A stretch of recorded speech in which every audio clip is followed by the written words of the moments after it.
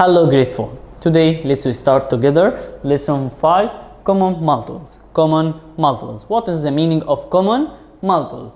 Here, look at here. I need, how can you determine the common multiples between two numbers? I need here multiple. Look at the red line. Multiple of 3, 0, 3, 6, 9, 12, 15, 18, 21, 24, and so on the number line. But I need the multiple of 5, 0, 5, 10, 15, 20, 25, 30. So the common multiple here, 0 is the common multiple of all numbers. And the common multiple another other than 0, here 15. 15 is the multiple of 3 and multiple of 5. The product between 3 times 5 equals 15.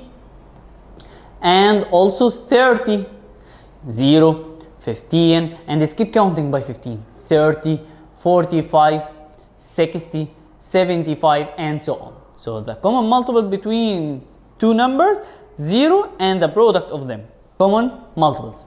That's our lesson today, common multiples, lesson 5 in unit 6. Don't forget like for this video and subscribe for the channel of MBS. Thank you, grade 4.